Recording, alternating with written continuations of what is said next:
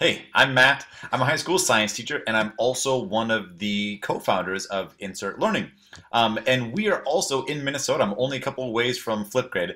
And so I'm really excited to kind of share some of the different ways that we've been using InsertLearning with Flipgrid to really engage our students more into the text. Because it's really fun to be able to be a teacher and an ed tech founder and still be in the classroom. So I get to try a lot of fun stuff. So the first one we're going to be talking about is building reading fluency and confidence for assessment and for fun. So we're going to start off with the fun one here with Edgar Allan Poe's The Pit and the Pendulum. So one of the things is you can use what InsertLearning does. I should explain that.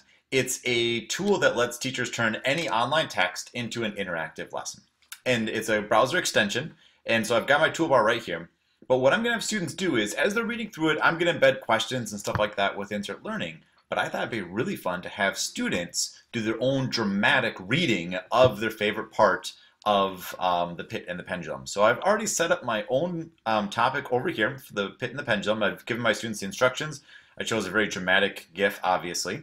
So I'm going to create the topic. So go through, create it. Cool, we're done. Now what I'm going to do for the magic of this, for our app smashing, I'm going to click on Share Topic and then Embed. So we've got two options here, right? We're going to embed just the card or fully functional topic, and we want that. So I'm going to copy this one, head back over here, and I'm going to add in a sticky note over here at the top. And so you notice it's kind of highlighting yellow. I'm going to click on that, and I'm just going to now paste in that embed code that I got from Flipgrid. And here is the whole thing. I love that look on the eagle's face. So what the students can do is, as they're going through, they're going to read through, and I'm going to embed questions and stuff in here, but now they can click on the record button, and they can actually do a recording. So let's try this right now. So I'm going to be a student. I'm going to click on the record. It's going to be starting in 3, 2, 1. I was sick, sick unto death, and that long agony, and when at length unbound me. And then they kind of keep reading through. All right, so I'm going to add that on there. We'll call that one good. Right, so this is going to be a really fun way to get students being pretty goofy and really thinking a lot about what they're reading and what those words mean as they're going through it. So we're going to have another one now, right? So nonfiction is also a really important thing to try and get students to get in the habit of just comfortable with reading that, because there's big differences between the fiction and the nonfiction. And there's a lot of standards that go along with that. So we can do the same kind of thing of loading in InsertLearning. So I'm using this on one of my favorite other websites that I use with InsertLearning a lot, is called Science News for Students. And so we can do the same thing of now embedding sticky notes and kind of mixing them within here. But we can also add in a sticky note and embed our Flipgrid topic here of then asking them to like read through this out loud. So we can do the same thing of adding another topic, embed it here, and then just with the instructions of I want students to now read through this, so they just simply practice reading these nonfiction articles silently, but also getting that out loud practice, because it's going to have some very different challenging words and sentences as they're going along. All right, so for our last one now that I'm going to have for fun things is we're going to do our super app smash here. We're going to combine Screencastify, InsertLearning, and put them all together in Flipgrid. And I actually used Screencastify to make my instructions here.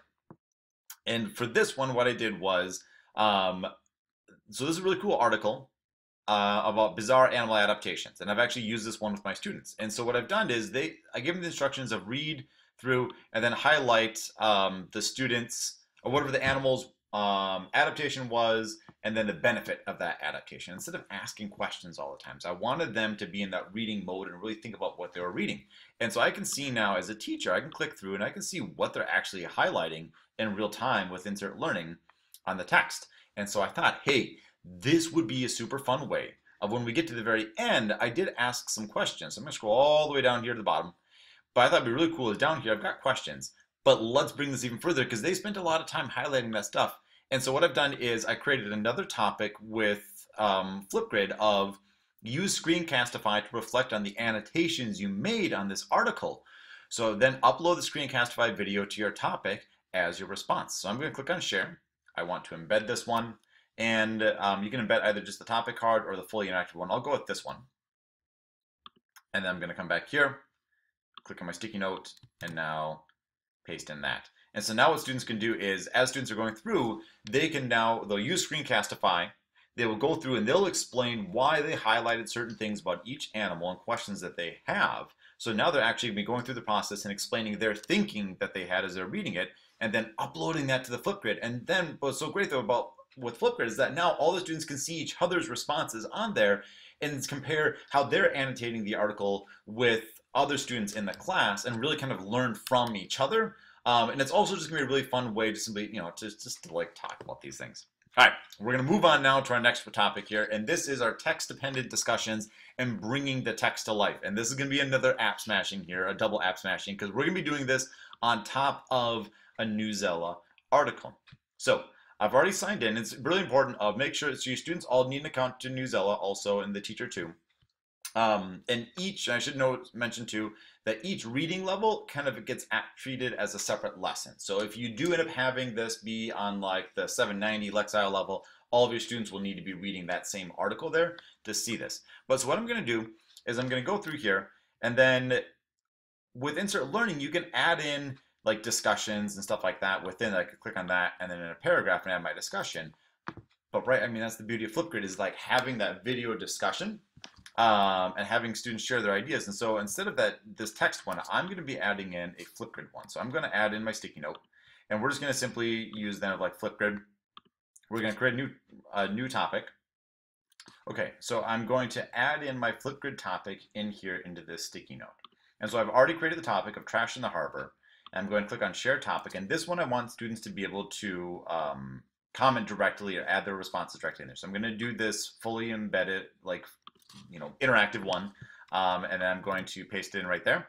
And I added in, this is what's really fun, is like getting students to read it, and it's text-dependent questions where the question only makes sense based on what they've read. So I put the description of, from the above section, how is so much garbage getting into the harbor, and why do you think it's been difficult to solve this problem? So it lets students kind of like do a combination of things that they have read, and they can only find this information from this above section right there. And it's also nice because we've scaffolded the text now with this discussion, but it's also giving them a chance to be able to share their own ideas and thoughts about why they think it's been a really tough thing to solve. So this is a really fun way of being able to bring in these text-dependent questions or discussions into any text with Flipgrid. All right, so now we're going to move on to our very last one here, and this is documenting analog work. We're talking about all of these different tools that are digital, and there's so much learning and activity that's going on in our classroom outside of the computer. And so it's how can we bring these things and bring that stuff then into it. And so as a science teacher, it's like, right, a science lab.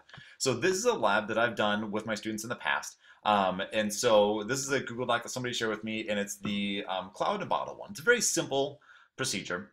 And so what I did was I used InsertLearning on this. So I'm going to go ahead and load InsertLearning. This is on a Google Doc. And it's going to go through and it's going to prompt me that I need to publish this doc, and it's going to walk through. It goes pretty quick. It's good to be the founder of a company that you also use the tool with your students. Things go fast. So I've already used InsertLearning on this Google Doc to turn it into a full interactive lesson. So I embedded a YouTube video that showed how to do these things and some highlights and stuff like that, and then a discussion down here. But this is where now I wanted to take it a step further. And what we're going to do now is, instead of just simply asking students like, hey, how did it go? We're going to use the magic of Flipgrid so that students can use their computers, their Chromebooks, or even their phones to then add in actual responses. So to do this, what I'm going to do is I'm going to have it up here at the very end when they kind of finish with their lab. So I'm going to go ahead and click and add in a new sticky note. We'll head back over to my grid, and I want to copy the fully functional one. And I'm going to paste that in there. But because students are going to probably also be using their phones as an option, I'm also going to go over to QR code. I'm going to now copy that. I'll just right click, copy, and we'll go over here, and I'm just going to paste in that QR code. So students can just simply point their phones, and boom, there they go. And I already did my test one right here. My Nalgene bottle did not work out well, but it kind of shows you the same idea of, it's so simple now for students to be able to take, and you can add in lots of different topics into your lab procedures, or really anything where you're asking students to do some sort of hands-on project combined with digital instructions, and then to have students just share it. So in mine, it didn't work, and I asked my classmates then for some help of like, hey, what did you guys do?